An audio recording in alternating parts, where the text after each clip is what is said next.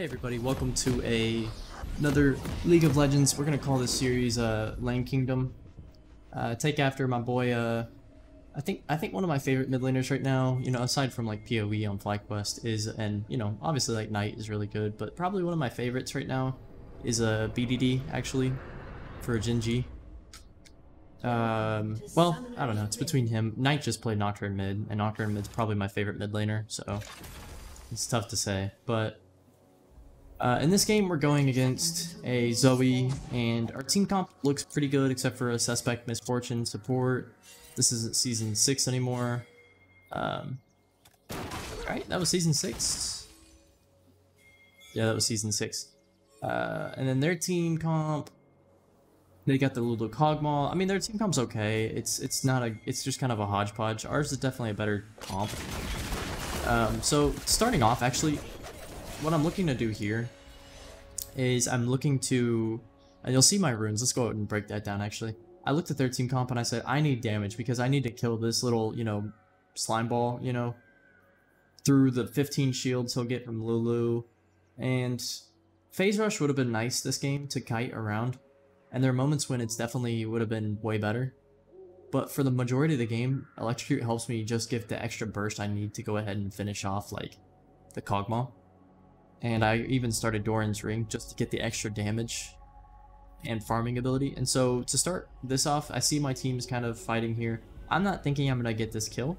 Instead, I'm thinking I can get a few pokes on Zoe, and more importantly, proc my mana flow band, because the sooner I get that stacked up, the better. And so I'm just going to walk down here. And I'm going to go ahead and throw a Q down. I'm going to throw another one down. So I've already gotten 50, or is it 25? Mana flow band. Oh, just went away. Shoot. Can't click. Yeah, I've gotten 25 mana back. You have to get 250, so you have to get 4, 8, what is that, 10 procs of it. Alright, so I know their jungler's topside, and you're actually going to see me take caution of that because I have a feeling after he gets red buff, he's going to be coming mid. So we're just going to farm first. I missed a minion. I'm probably gonna miss a few Qs, and actually this is the first big mistake I make, is draining my mana and not making something out of it. I'm doing way too little damage for mana use. You want to be making as much damage out of your mana as you can. And so here I go ahead and ward because I have a feeling Kha'Zix is coming mid, and it was the right feeling. Of course, I've got Hecarim on his Raptors, kind of shading for me in case I need his assistance, but you know, this is ranked solo queue. I can't trust anybody. And we're just going to keep proccing our mana flow. I think that's the third one. So I'm at 75. So I've got 7 more procs to go before I have the mana regen coming in. And here, Hecarim's just in a bad place. I don't think I can save him. Yeah, no. I don't even think I get my mana flow. Yeah, I do. Okay, so I'm already 4 procs in. I've got 6 more procs to go on mana flow band, so that's nice. That's a first good thing because mana regen is really good, and as you can see right now, I'm out. So at this point, I have to hope I can make good moves with my feet, my footwork, and also I can farm without being harassed. There, I knock a few birds out with one stone. It's okay to, you know, keep using my mana. At this point, I'm not going to have enough to contend with her anyway. She's got way more than me. I can't afford to get slept here, and I can't afford to be missing minions with my autos. And so it's kind of nice to read and, you know when can I use that extra, you know, I've got 60 mana. Every time I have 60 mana, I have a spell ready. When can I use that spell? Because as soon as I use it, I'm down for, you know, another 10 seconds, let's say. I either use it to get the most AoE off and farm the most minions I can with one go, or when I think that Zoe's going to be able to kill me when she's kind of navigating herself in the position. And so far, she hasn't really had that opportunity.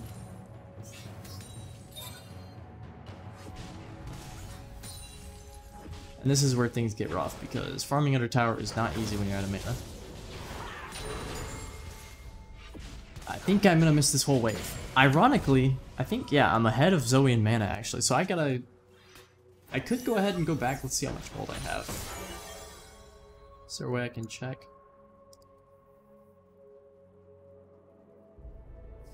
I actually don't know how to know how much gold I have. essentially I have enough gold right now, I think, to buy tier.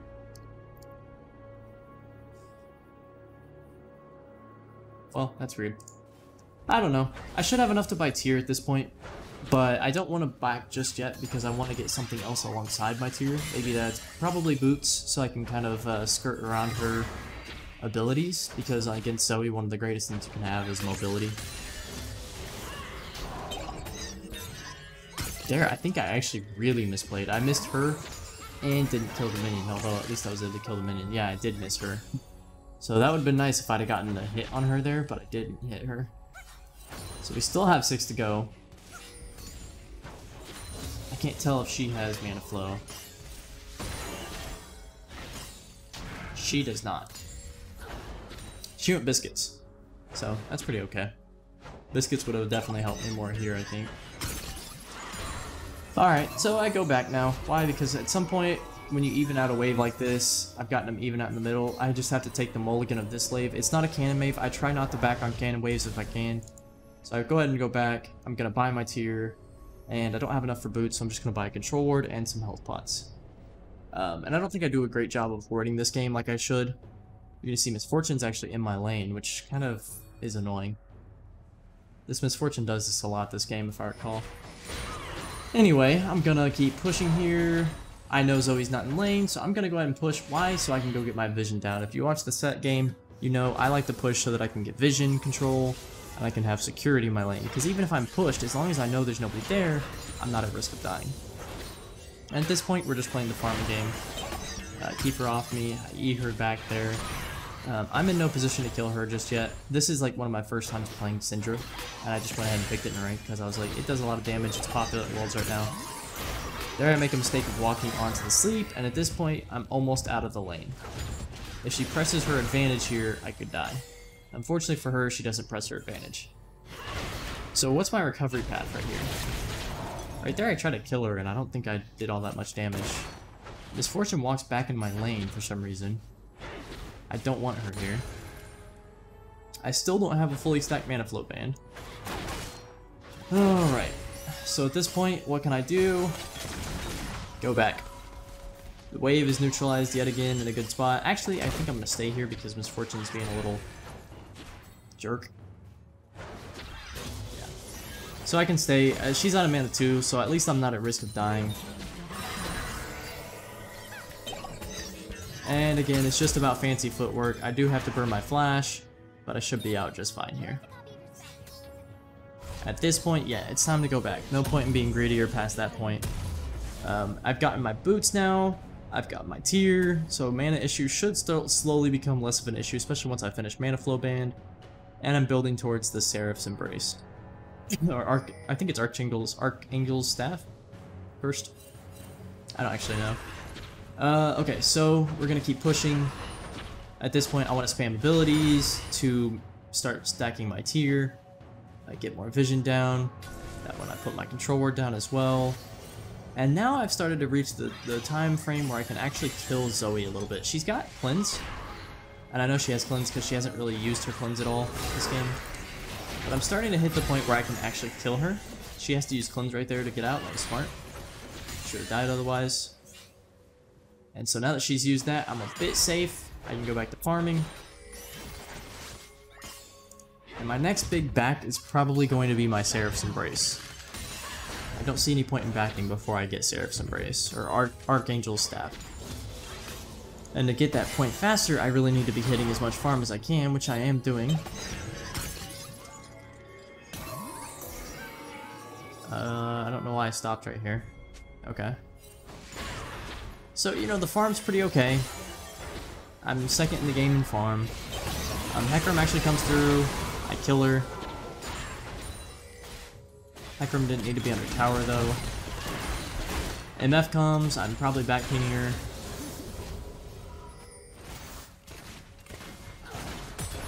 We get a plate. I think we actually get 2 plates here. Which I guess that was worth. It was more than I would have gotten on my own, to be honest. And so now I should be able to back and get my Seraph's Embrace. No, actually. Looks like I was just able to get a lost chapter, and then no magic mantle. So I'm one step away from finishing my Seraph's Embrace and my Merc Treads. I think getting Seraph's Embrace would have been best there, but that's alright. We're gonna go back in. I stun her. She's dead. I didn't even know why she was even there in the first place. That made no sense to me. Now that she's gone, I can safely farm. They're gonna sing Kog'Maw mid, which doesn't really scare me. I do know Kha'Zix is in the area, so I have to be a little hesitant. But I have ult up, so if anybody walks back in the lane, they're at risk of dying. I'm 2-0. I'm in a good spot to carry this game. 100 farm at 12 minutes. Definitely could be better.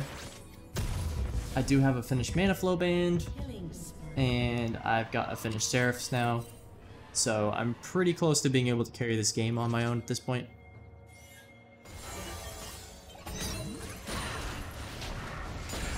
Walk back in the lane. Looks like Hecarim's starting Dragon, so at this point I'm going to try to get priority if I can and farm. I don't try to help him because I'm not going to be much help. It's better for me to sit in my lane and keep people away than bring people towards, even if that's me helping. And so now it's too late. They're going to come mid here, I think.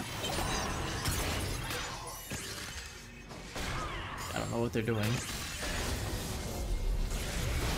Kha'Zix comes, I just E him away. Just gotta keep farming. There's not a lot to be done.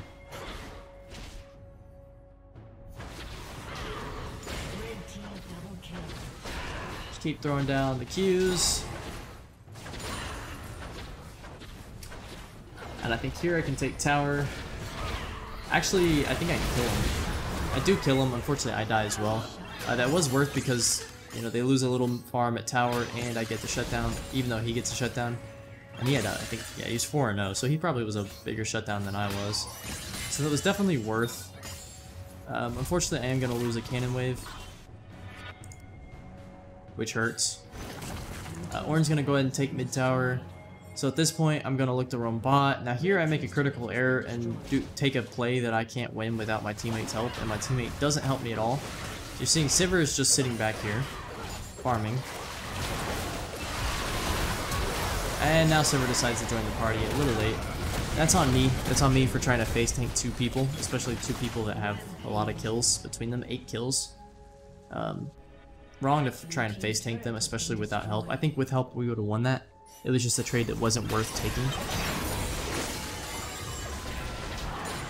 So there, you know, there's a little mini throw. I'm 3-2. I'm still really strong. I'm gonna go ahead and pick a kill. I think I almost pick up kills here.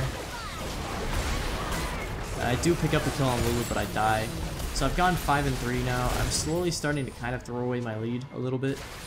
It's that macro we talked about. My micro was really good, and I won my lane fairly heavily. Ooh, hang on. That was a little fast. Now they're fighting over dragon. This dragon's important. This puts us on soul point. So let's kind of break this down a little bit. Right here, this is a free buffet. This is a bowling pin lined up, and then another bowling pin behind it. What am I gonna do? Hit my Q, hit my E. They're both stunned now. I Q, I R. Somebody's dying right there. Looks like it was Kog'Maw. Zoe comes back. Ornn knocks her up, so I'm safe here. 1 Q, 1 auto, pops her. Actually, Ornn gets a kill there. Another Q, pops GP, no. Right here, Kha'Zix gets on me. I was ready for it. I E him away while I have a ball midair. Lulu at this point, I think she probably gets out. Yeah. And so from here, it's just 2 people on drag versus a Lulu. Support Lulu is not stealing this, but just in case, you're going to watch how I face guard this. I have vision, which helps out a lot. And I use the wall to my advantage. Boop. Stunner right there. I think if I had true damage E at this point. I do have true damage E. No, true damage is on W. Miss my Q. I'm getting a... No, she's getting back pinged. Whatever. Throw down another ball. I'm ready for this. Boom! I don't know how she doesn't die right there. Her shield tanks that. I don't know how it tanks that. And then she's out. At this point, Dragon's ours. So that's kind of how you face guard a little bit with terrain. Syndra's really good with terrain. She's a really good zoning champion.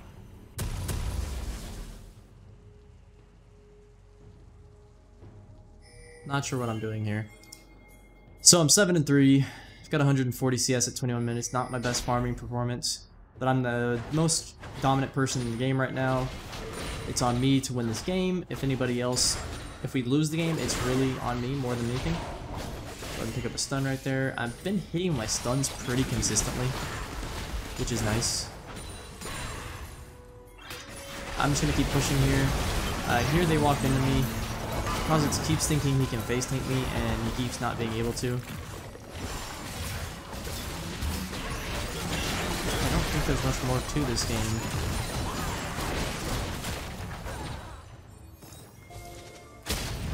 Looks like we're gonna go for a Baron. I'm gonna get off Baron here because it's not worth being on. I'm gonna die. They all peel off as well because they're about to die. I think I go help the team. Actually, we just kill Lulu. I'm gonna stay in the field because I have Rabadons up. And because I know I can outplay.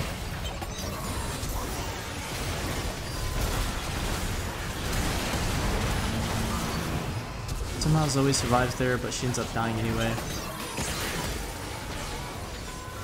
Now I have Rabadons, but let me go pick up... No, I don't think I picked up that kill. Now I've got Rabadons, I'm not dying, I'm not, you know, I'm not walking out of there without kills. I'm 8-3 and 6, 160 farm, I'm killing everybody that I see.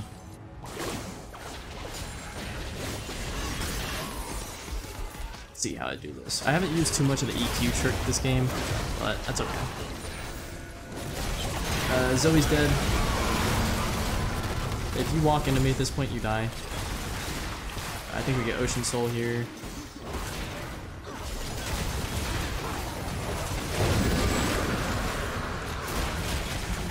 I get GP with a stun. We don't kill him though.